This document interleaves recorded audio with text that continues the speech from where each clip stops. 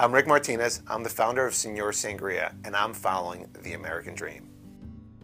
It started by accident. I didn't set out to start a sangria or an alcohol company. I just was making sangria at home for friends and family. And then my wife, one day coming home from a party, stopped me. He's like, "Look, you got to bottle your sangria." I thought she was nuts, but she had the name of the company that night, and she's like, "Look, you can call it Señor Sangria."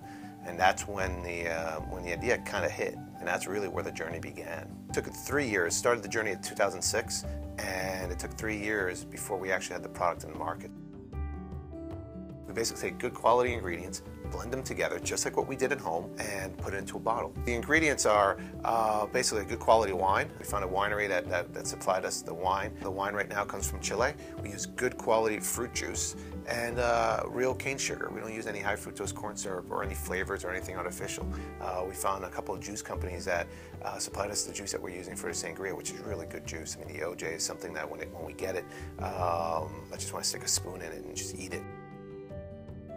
I ended up wholesaling the product for 2 years, literally going door to door selling our sangria. The cool thing about it was early part of the week I'd show up with a couple of bottles of our sangria at a retail location and get people to try it, and people really liked it. Then the later half of the week I showed up again to deliver it, and they kind of looked at me funny because I was delivering out of the back of my SUV. I didn't have a truck. I'd stack them up on a hand cart, bring them in. Many times people stopped me, asked me, "Hey, is this legit?" And I had to show them all my paperwork.